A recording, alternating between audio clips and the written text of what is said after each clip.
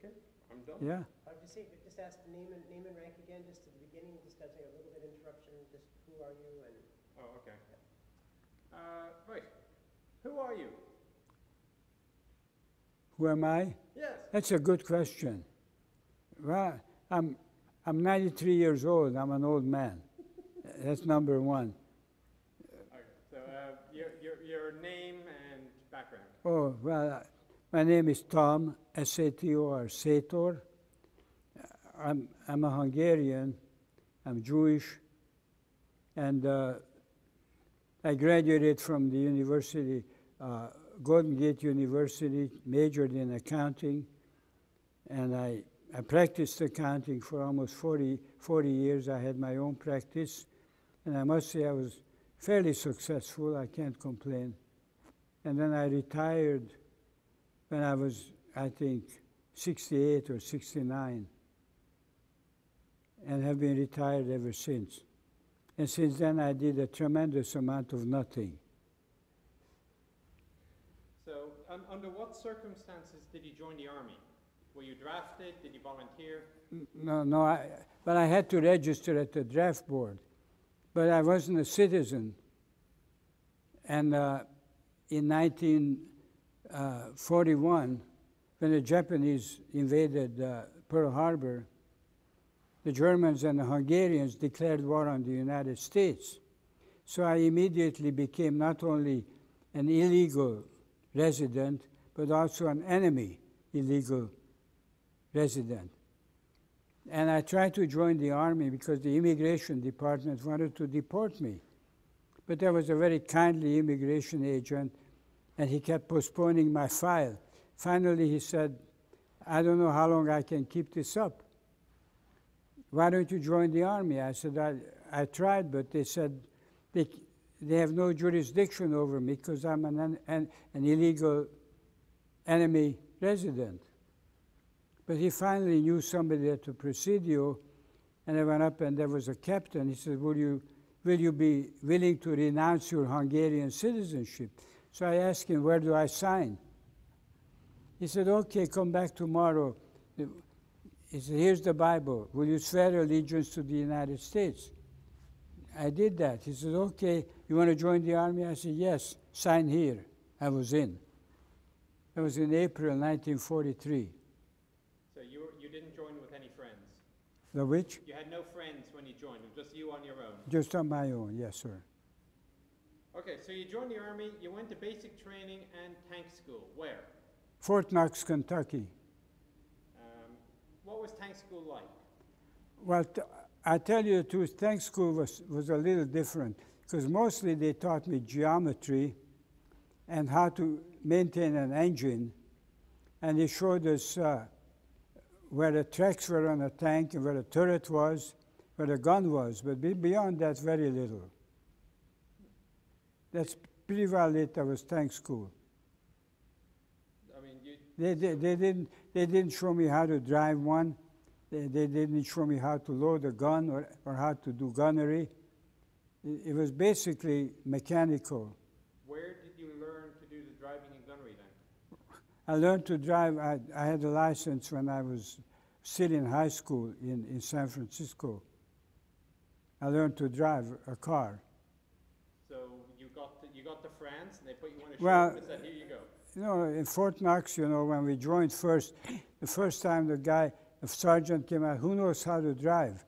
So nobody told me any different, so naturally I volunteered, which was a stupid thing. And then he said, okay, you know how to drive. You see those trucks over there, they're all muddy and dirty. Go wash them. The Army has not changed. Well, I basically learned how to drive when I was transferred into the company. Did you have any choice?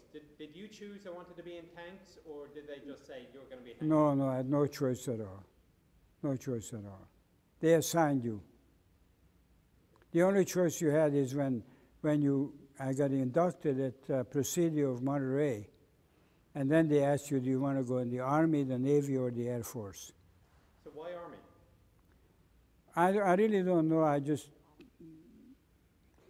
The army, I knew I could probably wind up in Europe, which is where I wanted to go. I wanted to go back to Europe. And I figured if I get lucky and survive the war, I could go back to Budapest, Hungary, which was my original goal. Was there a job that you wanted? Did you want any particular job? No. No, you didn't care? No. So what duties did you have in the tank? What positions were you? Oh, well, I was basically a loader. I was a loader, basically. That was my... but I did some bow gunning and some driving. And the reason they asked you, so, you know how to drive? I said, yeah, I know how to drive. I said, you think you can drive a tank? I said, well, I could try. So I think it was Sergeant Morphew one night says, well, sit in, I'll show you the controls. And it wasn't that difficult. I learned very quickly, and then they made me drive around a little bit on a meadow. And shifting came natural. So I said, okay, you're a driver. And where was this? Was this in Fort Knox or in France? No, that was already in France. No, in Fort Knox, they never taught me how to drive. Okay. Where did you see service? Well, I went to England first. Well, after basic, they transferred me into the 16th Armored Division, and then they sent me to England in a maintenance outfit. And from England, I stayed in England until about, I think October '44. So I missed the invasion completely, thank God. But after the Battle of Eracourt, the division lost an awful lot, so they needed replacements, and I was a replacement. So from England, they sent me to France, and from Fontainebleau, south of Paris, was a repo depot. So you were going to the 4th Armored Division. So they shipped me to the 4th Armored Division at Chateau Salin, which was in November sometime. And then I got into Company B, and I stayed with them until the war was over. What famous signposts did you go by? What cities did you see? Oh, well, we went, from Chateau Salin, we stayed in a little Alsatian town, Mittersheim. And from Mittersheim, we went into the Battle of Walsheim and Gersheim. It was early in December, and then it was Singling, which, according to Jimmy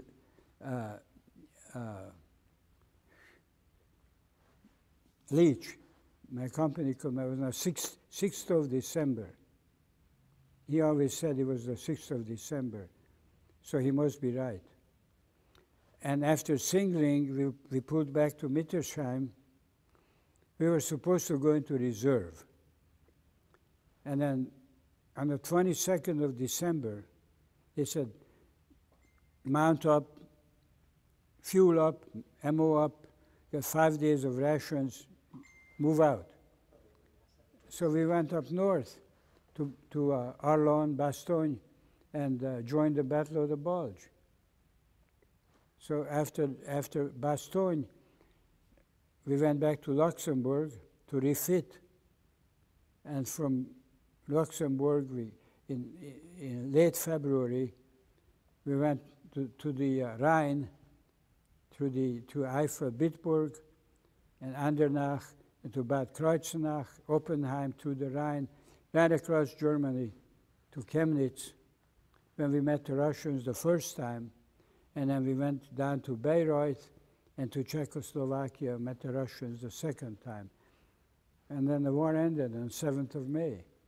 You have this map imprinted in your brain. Yes. It's naming all these little towns. Oh, yeah.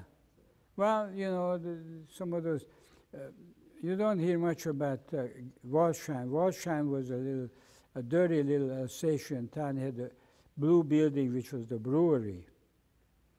And I didn't see any infantry around us, But on the basement of the brewery, there was an aid station, was full of wounded GIs. And that was not a pleasant place. But our tank was located behind a small house, which had a courtyard, and the courtyard had a cow in it. And this cow was wounded by an artillery shell. And it took him about 2 nights to die. So we sat there taking artillery for 4 or 5 days and listened to that poor cow dying. Nobody had the guts to get out and shoot him. So I never forget that poor cow. What was your first impression of the Sherman tank? Well, I thought it was, oh, Jesus. You know, I never get a phone. I can go for days, never get a phone call. Without a call? Huh? I'm going to make sure this is turned down too. Well, when you first see a big tank like that, you're really, I mean, it's formidable. And it's big, and you try to get in, and they teach you how to get on it. And you learn very quickly, because when the chips are down, you got to get in and get out very quickly. The Sherman was a very impressive piece of equipment, believe me. Did you feel powerful and invulnerable in the tank? Or? Yeah, as a matter of fact, there's no feeling like it. You sit in the turret, and it starts rolling through a village, and you're sitting up there, and you're looking down to everybody, and you feel like you're a conqueror. The trouble comes in when somebody starts shooting at you, and then the whole thing changes very quickly. Yes, but of course when you're describing my experience so perfectly. It's great. I mean, it hasn't changed in 70 years. Okay, so you said you worked for Abrams. What was Abrams like to work for? Well, you know, I was very lucky because I first met him in Mittersheim. Abrams had a habit of coming down to see every company personally, especially before an action. He'd come down and talk to the guys and tell us what we're going to do and why. The first time in Mittersheim, we trooped around him, and he says, well, we have a new arrival, and tomorrow we're going on a small road march, and we're going to show the gentleman how we earn our living. And this small road march turned out to be Singling. And Singling was a real brutal battle. But anyway, I liked him because he's very good to me. He did things for me. He helped me get back to Budapest. And I admired him. He was very brave. Bravest man I ever met. He always sat on top of his tank, the turret, with his legs dangling down, and a mic in his hand, directing everybody where to go, what to do. And he always, as far as I know, he never got wounded. But my God, I wouldn't have done what he did for $10 million. I still think it was extremely lucky that I met a man like that. He truly was a great man, as an individual. Was the tank your home or just a piece of equipment to you? Your tank, what was your relationship with your tank? Was it like your home or was it just a piece of equipment? I was very fond of my tank because it protected me from small arms fire, from artillery, and I was much happier inside than out, I'll be honest with you. Did you personalize it? Did you have little photographs? We had several names, B companies, so everything had to be started with B. You know, A company, their names started with A, and C company with C. B company, we had all kinds of names. I was going to put on it Bound for Budapest, but the guys wouldn't let me put it on there. So I think we had one tank called Battling bastard, excuse the expression. And then there were various names, you know. So your tank was Battling Bastard? No. What was your tank? There was one tank the guys painted it on there. So what did you paint? I don't know what we had. I don't know if anymore. I can't even remember what name. I don't think our guys were too. Nobody was really. Worried about it. Yes. Did you have any little creature comforts inside the tank to make it a little bit more livable? Oh yes, the creature comforts were great many. You had a hard seat, metal sides, which is either too hot to touch, and it was if you bumped your head in it, you get knocked out, or your elbow. So, you know, we had a stewardess serving, you know, hot meals, and we had a extremely good head and a shower, naturally. There was no creature comfort inside the tank. It wasn't designed for creature comfort. How did you make your coffee? Beg your pardon? How did you make your coffee? Oh, well, at first, you know, each tank was equipped with a Coleman stove, which was, you know, high, and when you lit it, it took off in a big flame, which was, you know, so I don't know. I think it was in the Alsace, someplace. I think in Mittelschan. We ran across a tank, and the tank had a German field stove. And this was it was flat, and it was easy to light, and burned with a blue flame. It was a beautiful piece of equipment, so I stole it. And we had that, I had that. Everybody wanted it, of course, but I had it, and I sat on it. And for instance, New Year's Eve, I fired it up and started making coffee. And it warmed up the tank. It was a really nice piece of equipment. I wish I could have kept it. The German tank was already dead when you saw it? No, it actually was, I think it was in Walsheim when I got this, out of the Mark IV. There was a Mark IV sitting in the middle of it was intact. And the side of the turret door was open. And the radio was working. So Leach told me, find out what they're talking about. They're talking Bavarian accent. Who could understand? I mean, you know, it's impossible. So I listened to it for a while. I couldn't understand what the hell they were talking about. So I was curious. I climbed in, and there was the stove. So I said, Jesus, that looks pretty good, better than the Coleman. So I lifted it, and I kept it, thank God. That was a wonderful piece of equipment. That was in Walsheim. That's how I got the stove, yeah. Did you receive winter clothing for the winter of '44? Did you receive winter clothing, thick coats? No. We had a regular, you know, M1 jacket and the fatigues and the GI boots, which were not waterproof, I guarantee you. And it was cold. I had an overcoat, of course, and a mitt and a pair of gloves, and I think everybody had their GI blanket. But we received winter clothing, beautiful, marvelous winter clothing. When we left Luxembourg in late February, and then we got complete pants and jackets and waterproof gloves. But by that time, the winter was over.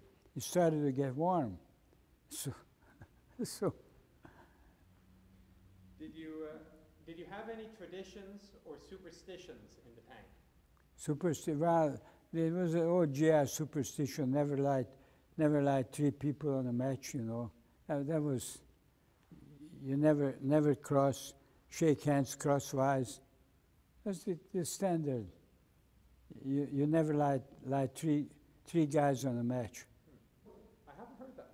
Huh? I didn't hear that one. No, that was, you know, because we all smoked, everybody smoked, but you never light 3 guys on a match. 2 is maximum.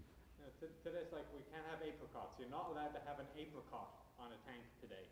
Apricot? Apricot. No apricots on tanks. Why? Because they're bad luck. You're kidding. No, this started with the Marines in Ah. 1944. And I guess somebody figured out that all the Sherman tanks that were destroyed had apricots. And they probably had other things as well, but they focused on the apricots. Ah. And ever since then, apricots have been bad luck. I guarantee you, I never saw an apricot in my tank. No, no. The only thing I saw is K rations. No apricots, no, no, no, no. What was your impression of other Allied countries? The British, the Russians, the French? Well, the British, I thought the British were very brave. And actually, in England, when we were in England, they treated us very, very well. I admired the British because I used to go to London when the V1s and the V2s were coming down. And I found the British very nice. They were polite and considerate, and at least they treated me, the guys I buddied with, were always treated very, very well. And I thought the British were great. I still think so. Because I'm an Anglophile. England is a very nice place. I like the English. The French, I don't know. Everybody, but you couldn't, I remember Captain Leach.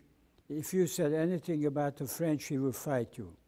He always told us, look, the French were very good to us, especially the Marquis. They helped us a lot, so he had no problem with the French whatsoever. I didn't have that much to do with them because we went through France very quickly. So Alsace was a terrible place because in those days, the villages were mud huts. There was no paving, no plumbing, no pavement, outhouses, thatched roofs, mud up to your rear end, cold, miserable. Alsace was not a happy place. The Germans, hey, it took me a while to get used to the Germans. Actually, the Germans can be very, very nice. But for the first 6 months, you were pretty resentful. The mere fact that you had to be there was their fault. And being Jewish, I had my resentments. But I stayed in Germany from 45 to 1948, because I signed up. And I got to know a lot of Germans. And I have to tell you that the first impressions were not exactly correct.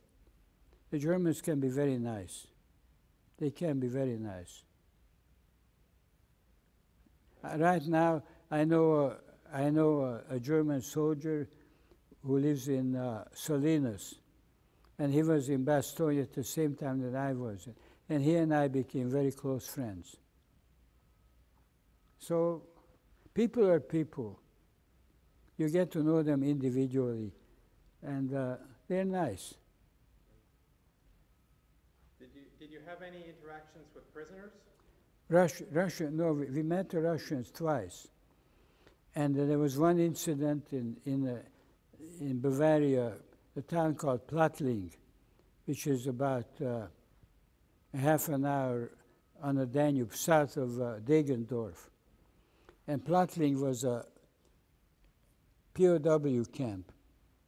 And this was in 1945, maybe July, August, or September, middle of after the war ended.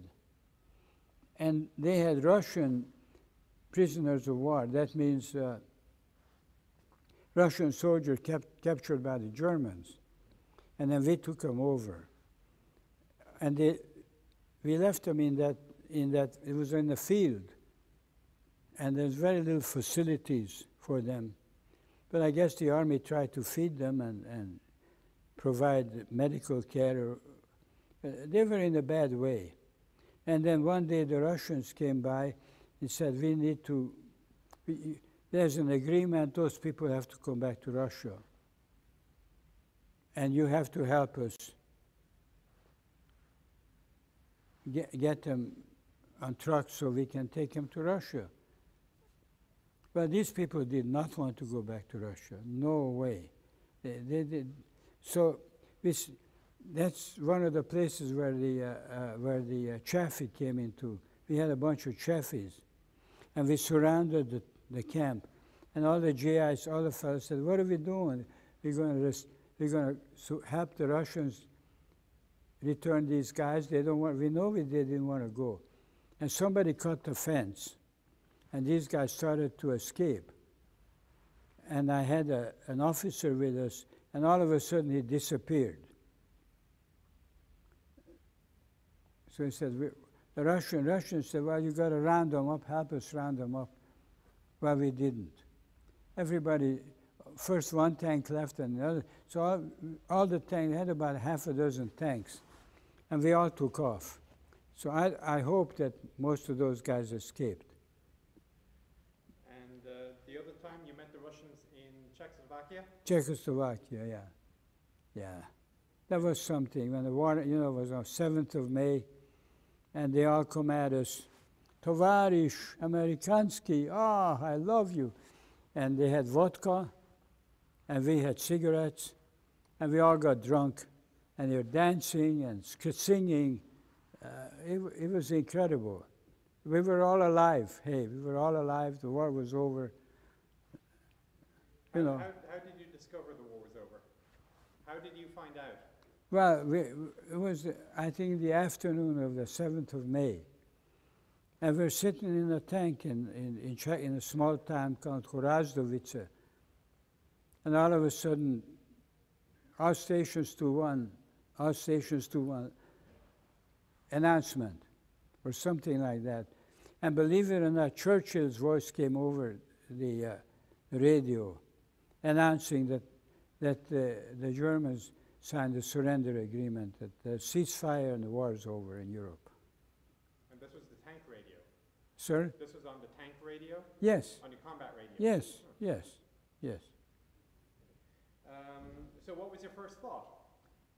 Thank God, I'm alive. Of course, let's have a drink. Let's have a drink. And it was, everybody got out of that tank, the infantry jumped up, and everybody started firing in the air. When the Japanese surrendered in August, was there any? Was it an event? Well, we were stationed in a small German town called Neumarkt in Bavaria, and they told us, "Well, 4th Armored Division, you guys got a lot of experience. You'll be the first to go to Japan. You're gonna pack up, and we're gonna ship you. Go down to Italy. You're gonna put you on a ship and send you to Japan. You'll be part of the invasion of Japan." So we were really sweating it out. I don't think anybody in my outfit wanted to go. Jesus, not again. And then I can't remember exactly, but I remember this. It was in the morning, somebody started hollering. You know what happened? They dropped an atomic bomb on Japan.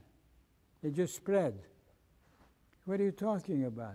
He said, we dropped what kind of bomb? An atomic. What the hell is an atomic bomb? Nobody knew.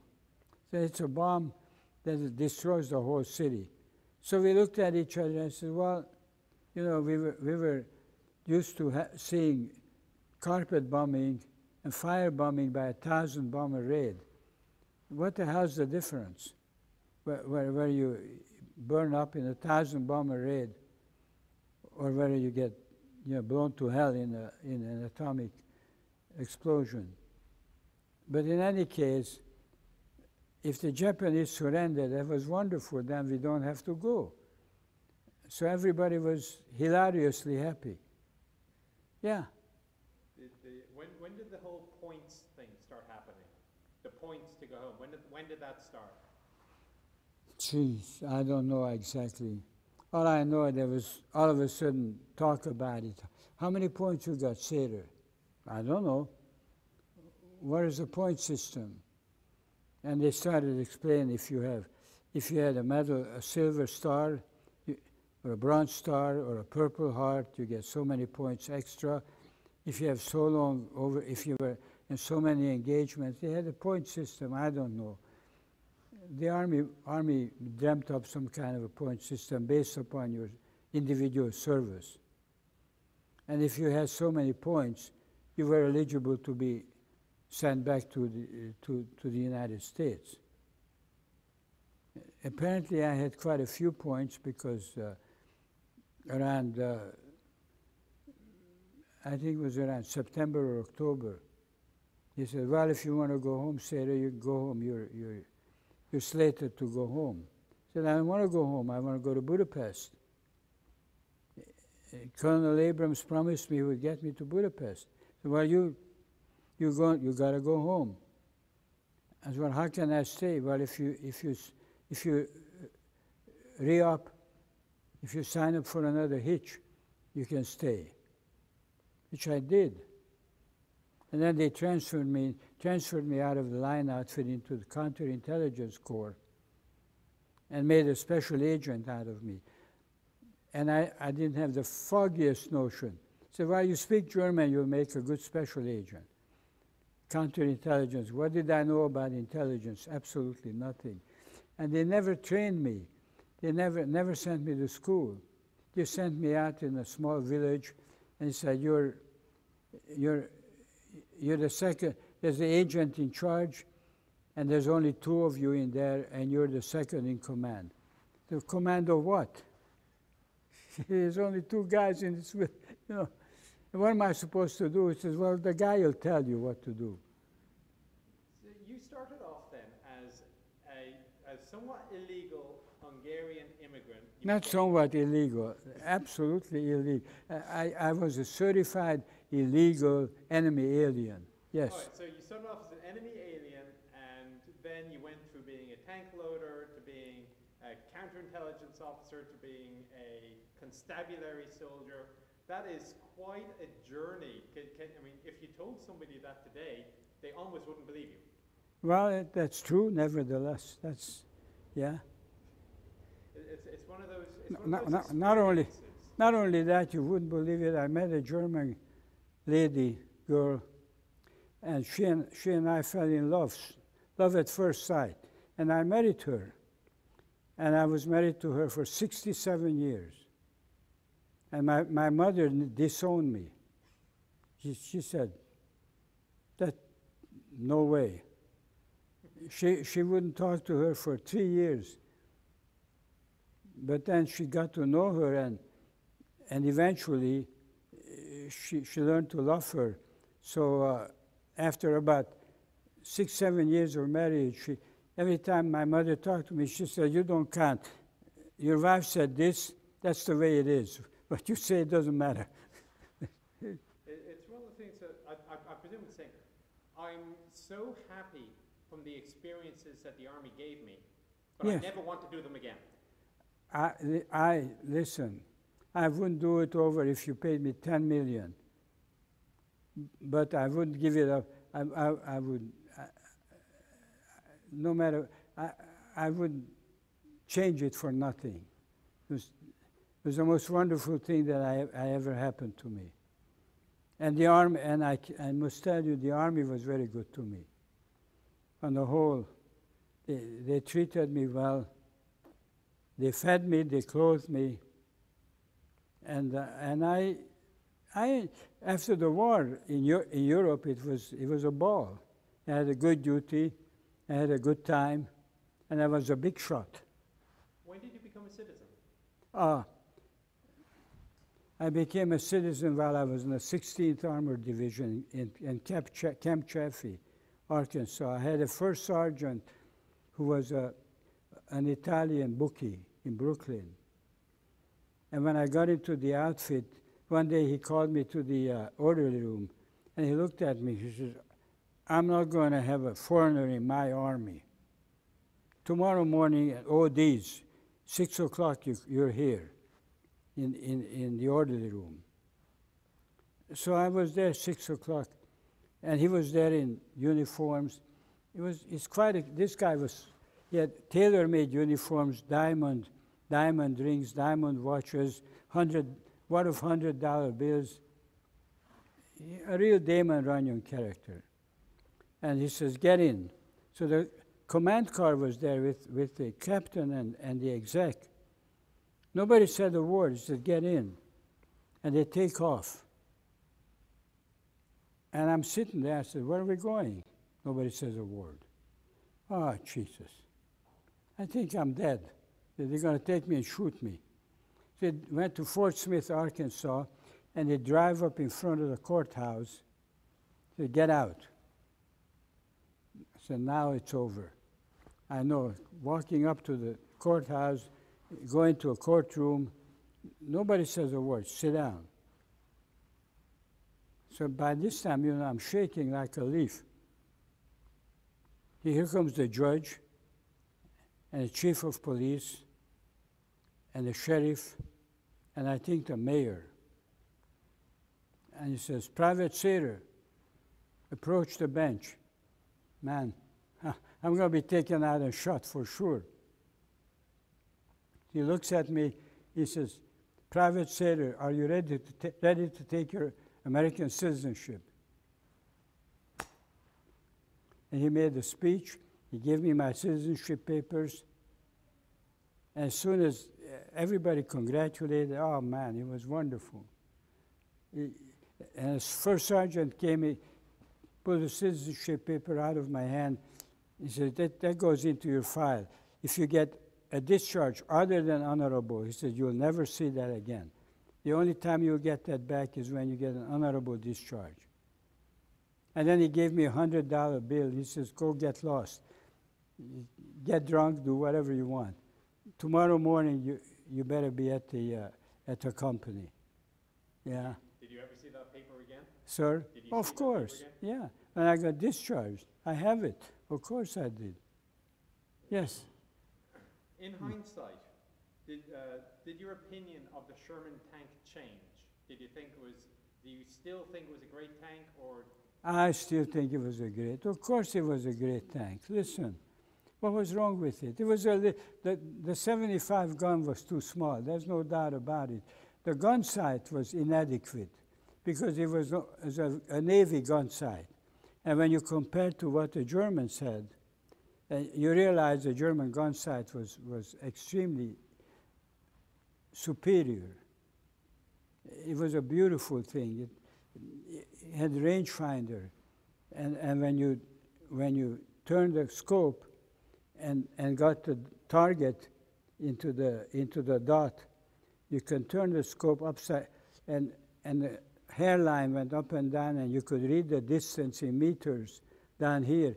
You put the same number on the elevation, and you hit the trigger. First shot was a bullseye. It was beautiful. That was better, but they didn't have an automatic breech, and they didn't have a power turret, and they didn't have a hydraulic stabilizer, and their automotive was not good. Sherman was a very reliable.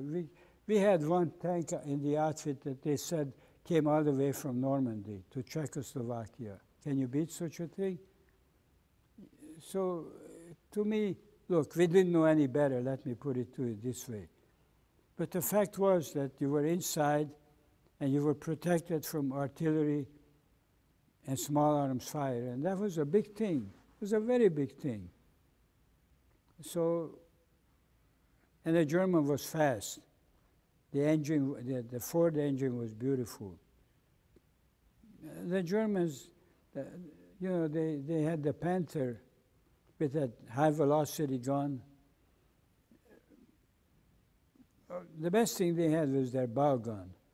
when they solved the problem of sighting the ball gun. Whereas the ball gunner in the Sherman had a periscope, and that was it. So you had to elevate up and down and watch the tracers.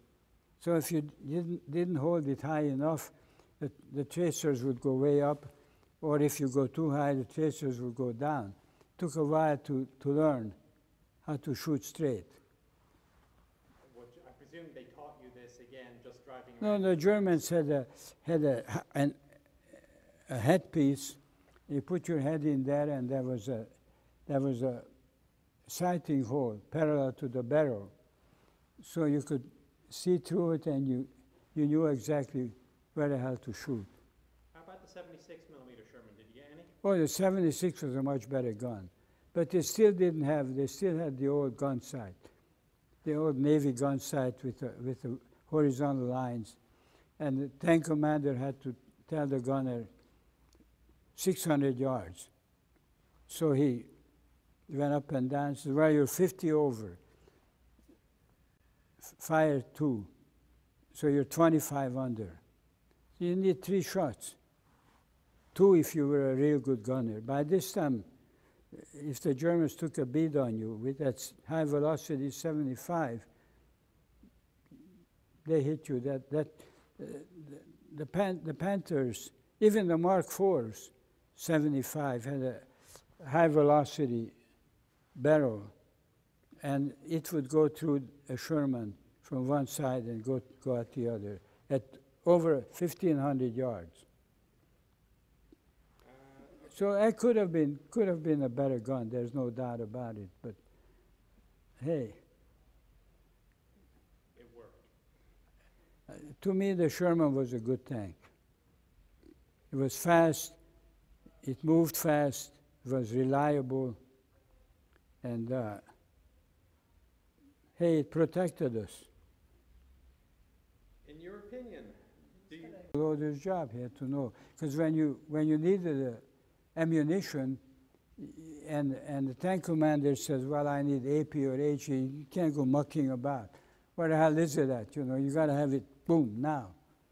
So what I used to know exactly where I stored the ammo and where I stored what. And was that the same in every tank? So if you got into another tank, it was stowed the same way? I think most of them were similar. They're all similar, yeah. But what I used to do is when we went into action, usually the tank commander says, well, we're going to need that. I didn't hear any tanks, persuaders. Persuaders were code name for enemy tanks. So they weren't reported, so you're not going to need AP. So I used to put one shell in the breech. I had probably 2 in my lap and 2 or 3 on the floor, just on the floor. And when it came to shoot, he'd say, okay, target. I mean, we didn't have, I understand nowadays you have a bunch of code words, but we never had anything like that. The tank commander would shoot, hey, gunner, target, or Joe, target. Can you see it? It's a machine gun or something. He said, okay, I see it. What's the distance? Oh, 600 yards. Okay, fire 1. So by this time, I had a shell in the breech, and I'd kick him with my right foot. And he and I had a signal. He knew when I kicked him that the gun was ready to fire. So he hit the solenoid with his left foot. The gun fired, the shell comes out, and by this time, I had the second one in there and kicked him. So we could fire, I would say, 3-4 seconds. Within 3-4 seconds, every 3-4 seconds, we fired a shot. And the same thing with the AP. If there was a tank, I'd have at least 2 or 3 APs in my lap, just holding it and then kicking him, and he fire and kick it, fire. It used to go very fast. I moved very fast. Let me tell you something. When you have another tank coming and you see him, and you see his gun coming out, you move very fast. Did you feel that you were in a disadvantage compared to the German tanks? No, no. You don't feel disadvantaged. You don't know any. I mean, you know, you hardly think. I mean, you're too scared to think. You just do automatically because you figure if you don't do it, you're dead. Okay, different question. In your opinion, do you think that the younger generation of today properly appreciates and honors the history? I don't think that, you know, people who weren't there can appreciate. I mean, this is a difficult question. How can somebody appreciate something that they don't know anything about? The younger generation grew up in peacetime, even though you had Vietnam, I know, and Korea and Iraq. But by and large, they grew up in peacetime. And, you know, they're spoiled. They had everything. Beautiful homes, beautiful cars, lots of food. So they don't really know what wartime really looks like. So when you ask me, do they appreciate, how can they appreciate something that they don't know anything about? Wartime was a totally different proposition. And when my generation went through the Depression, which was very difficult, people were broke, didn't have money, and they were good to each other. We didn't have drugs, of course. And if, so, you know, you ask me, the kids nowadays they're spoiled, and we spoil them. And why shouldn't we spoil them? We're a rich, beautiful country. And, you know, life is precious, so let them enjoy it. Of course, my generation, we're more conservative. And we look at life different than they do. So if they can't appreciate something because if they can't appreciate something because they haven't experienced it, what is the real benefit to our recording stories like yours or our keeping tanks in museums? What is the benefit to that? Well, I can imagine it's only historical. After all, you know, we go back to the First World War, we go back to the Civil War, we go back to the Revolutionary War, the 30-Year War. We go as far as the Punic Wars, Hannibal, Alexander the Great, all the wars done history. And there's continuous research, which theoretically we should learn something, but we don't. And that's too bad. Sometimes it's necessary to go to war. I realize that. But if you can avoid it, it's better. It's better to avoid it, no matter what. But there is times when you have no choice. If you were to give a message to the younger generation who are watching this, because you know, most of our viewers will be younger, what would be your message to the younger generations?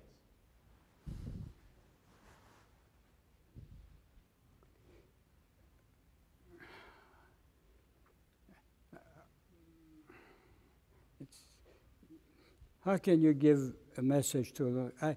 I would say just be honest, work hard for what you earn, and study and learn. That's the most important thing. To study, to learn history, understand how things work, and be nice to your fellow men, basically. I know it's hard to do because sometimes your fellow man is not nice to you. So then you have to respond. And only Christ turned the other cheek. Nobody else does. And it's not necessarily true that turning the other cheek is a good thing. Because the people who try to hurt you are not going to listen to that. They're going to hurt you, so you're going to have to fight back. There's nothing harder in the world than to do that. But if you don't do it, you're going to be a slave. Okay. We're gonna kind of go back a little bit. Was singling the longest engagement that you were in, or was there a longer battle? No, Bastogne was longer. Singling was only 1 day. So for Bastogne, when you were told on the 22nd we're going north, and you were basically fighting for a week? Well, we were there from, I think, Christmas Eve, of course. Christmas Eve, 24, 25, New Year's Eve, and then for about a week after that. Middle of January, they pulled us out. So that went on every day. Did an enemy tank ever shoot at you? Or did an enemy tank ever shoot at you? Oh yeah, Bougainville was there. We knocked out, actually it was a Sherman with German markings. It belonged to the 9th Armored Division. And the Germans must have captured it, and they used it against us. They put a German marking on it, and that thing came over the hill and knocked down a tree. We all saw it at once. And Joe put in 5 shots in the turret. And I loaded 5 shots in there. Sergeant Grady's tank was to my left. And after the section was over, he came over. He said, "I thought you guys were shooting the 50." Yeah, imagine that. I never moved so fast in my life. But Joe put 5 shots into that turret. You could put a newspaper over it. Oh. It must have been confusing, though. I mean, you see a Sherman coming at you. Yes, it's very scary. It's very scary. But what you do is you don't think. The only thing you know, you got to get him first. So I got to get the shots in there. He's got to fire first. If he doesn't, he's going to shoot first. He's going to kill me. Was that the only tank that you killed? I think that was within, that was direct fire, you know. Yeah. That's the only time I encountered direct fire. And Sergeant Coffey told me that in the entire campaign, that was the only time that he encountered direct fire. After the war, did you go back to some of the sites? Yeah, I went back. Of course, I went back to Bougainville. I went back to Bastogne. I went back to Singling. Yeah, Trier. Any particular reason you just wanted to? No, I just wanted to see what it looked like. That's all. What did it look like? Very different. You know, totally different. Okay. Totally different. Have you seen the movie Fury? Yes. What do you think of the movie? I didn't like it. I think it was a ridiculous movie. I really did. I mean, how do you... nobody sends out a single tank all by itself, and the guy sits there, well, we're going to wait and they're going to shoot it out. I mean, that just didn't happen.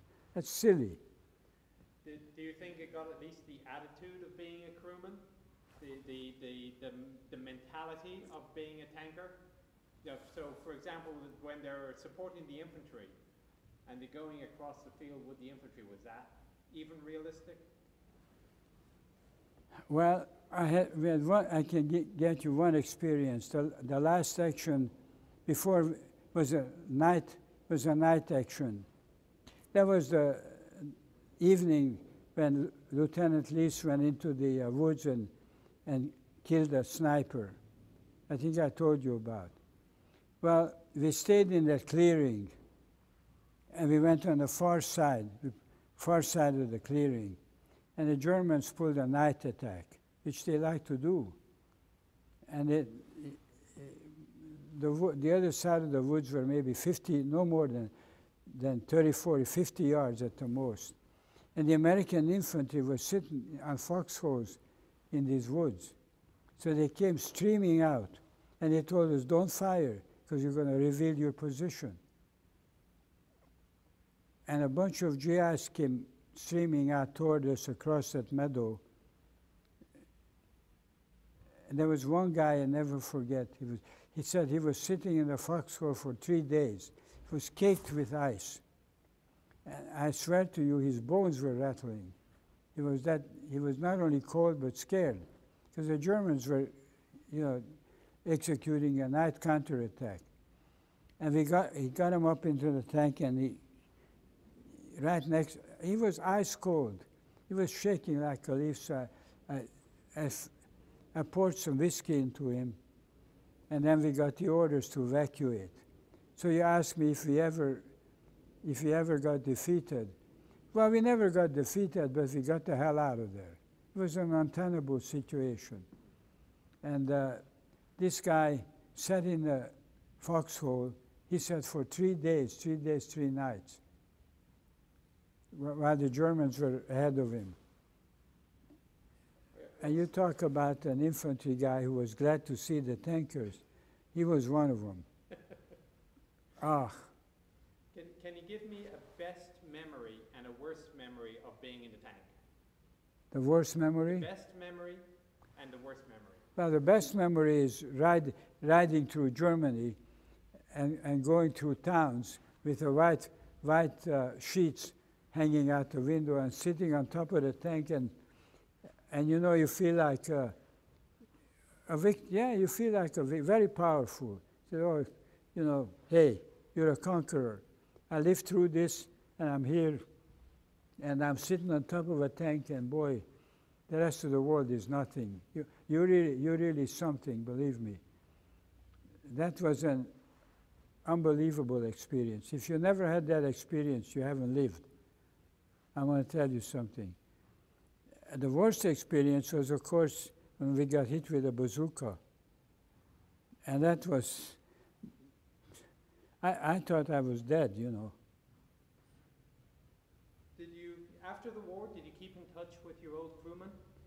Yeah, Joe Grebe and I stayed friends till he died, and so did my second gunner. Sorry about that. The train went through and it was too loud.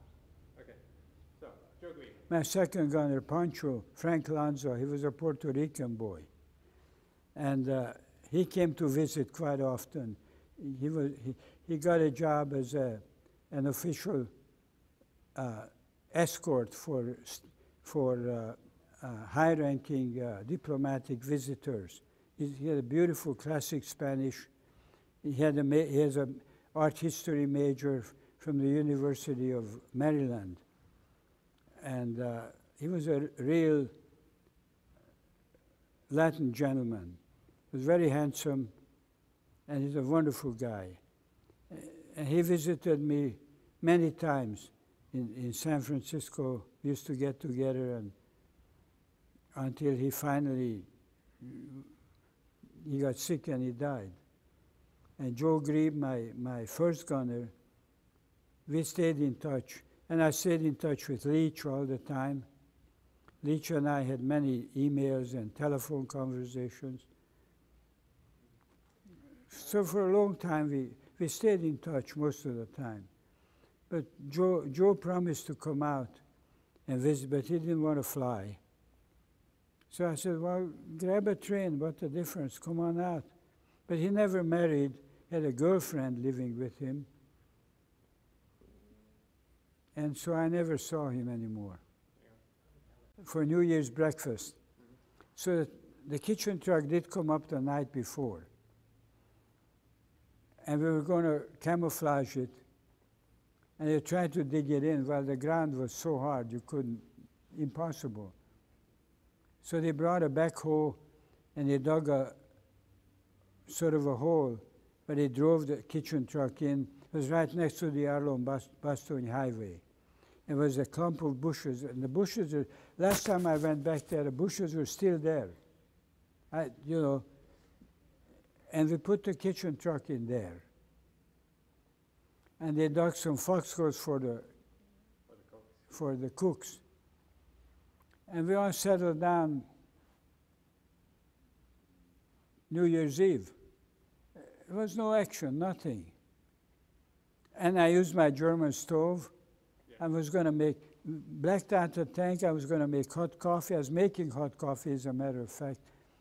And we had some liquor. So we was going to hoist a few and go to sleep. And right in the middle of this, whee, whoom, all of a sudden, all hell broke loose. And this one of the first time that the Germans pulled an air raid. Really, very few of them. But this time they came over and they dropped a few bombs. And one of them must have hit about 5-10 yards from my tank. And it really shook us up. The stove went out, and goddamn, excuse the expression, don't, you know, what the hell's going on? We were peaceful, minding our own business. Were you in the tank? Or Inside, oh yeah, we were inside, yeah. It was cold outside, man, it was ice cold. I had the stove going, it was getting to be real nice inside. If Tom Sator of August of 1945, if the Tom Sator of August 1945 could go back and meet Tom Sator of 1944, what advice would he give him? How did you be so stupid to get into that situation? There must have been some way you could have avoided it. I don't know what I would have said, 45, except to said, you're lucky to have made it. Very lucky. Congratulations. Did you work with tank destroyers at all? Tank destroyer units? No. No? Okay. No, not that I remember, no. Okay. And my last question is, have you ever read Death Traps by Belton Cooper? No. You have not read the book? Okay. No. All right. I imagine that was about a Sherman. Yeah, he was a mechanic. He was a maintenance officer, and his opinion, because he kept seeing Shermans coming back with holes punched in them, his opinion was that the Sherman was a death trap, because he kept seeing all these holes in Shermans. Look, a foxhole was not a death trap. Hey, you get into the line. Look, when people start shooting machine guns and artillery at you, it's a death trap. Places he saw on the way through, like going from Oh, okay. All right. Like you said, I wouldn't have missed it for $1 million, but if you paid me $1 million, I wouldn't want to do it again. Okay. So I landed on Omaha Beach, but in middle of July. No, it was a little later even. It was way after the invasion. There was nothing there anymore. But they took us over on a transport. You had to climb down the side, again to an LCI, and they took you to the beach. But the war was already far away. When did you make sergeant? When did you make sergeant? Oh, I didn't make sergeant until I got into the CIC. Then almost immediately, because then actually our official title was special agent. I don't know what special, I never felt special, but as soon as I got in, within 2 weeks, chief said to me, he says, "What do you mean? You've got to be at least a sergeant. In this outfit, we don't have anybody else." So I eventually made staff. And then I signed up, and the recruiting sergeant says, "Well, if you sign up, you're going to be demoted back to Buck." I said, "You mean to tell me I'm going to sign up for another 3 years instead of getting promoted?" He said, "Well, that's the rule. You got to get, but you're going to get back up within a few weeks." So I finally made first-rate grader. And then when I signed up, my reward was being demoted one grade. But it was all right, hey. As a special agent, we had tremendous privileges. Life was good. Beautiful billets. We had a cook and a maid. There's no reveille. You don't have to fall out. Hey, regular working hours. except when you were on a mission or an assignment, in which case you might have worked 48 hours through, nonstop.